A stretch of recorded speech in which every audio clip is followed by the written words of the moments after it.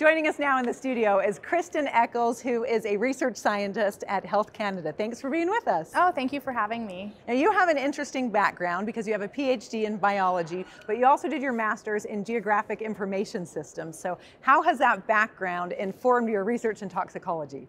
I've always been really interested in the interrelated relationships between the health of the environment and the health of humans. And in order to really study this well, you need an interdisciplinary approach, bridging methods that have been commonplace in geography, such as geographic information systems, which includes mapping, spatial analysis, and geospatial statistics, with biology and understanding how chemicals that are in the environment perturb biological pathways leading to an adverse health outcome.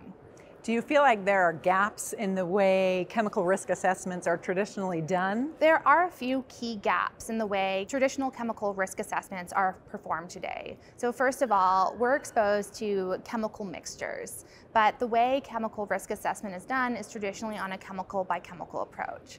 A lot of these approaches also rely on in vivo animal toxicity testing data, which is costly to perform and only generates a set amount of data that informs on your target of interest. The other challenge of traditional risk assessments is the focus on apical endpoints. So those are the adverse outcomes such as cardiovascular disease or cancer.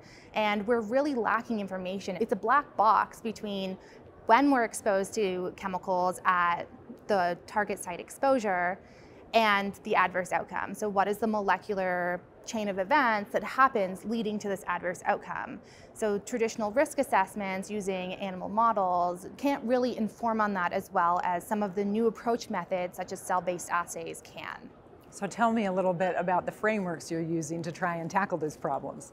So the two frameworks that we're using are the aggregate exposure pathway, which focuses on understanding the chemical fate and transport in the environment, and then going from the external exposure to the internal exposure within the body at the target site exposure, with the adverse outcome pathway, which links biological information on initiation of the molecular initiating event all the way up to the adverse health outcome.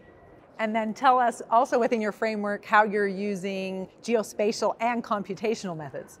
The geospatial methods really apply well to the aggregate exposure pathway framework to understand the sources and patterns of chemicals in the environment. We're able to use geospatial methods such as mapping and spatial statistics to, for example, identify hotspots. And then computational methods that we're using for the adverse outcome pathway really rely on new approach methods, which are high throughput methods to generate a lot of data on the hazard of a chemical in a cell-based system. All of it sounds fascinating, and you can actually watch Kristin present her research Tuesday morning in Grand Ballroom B. Thanks, Kristin, for sharing all this with us. We appreciate it. Thank you so much for having me.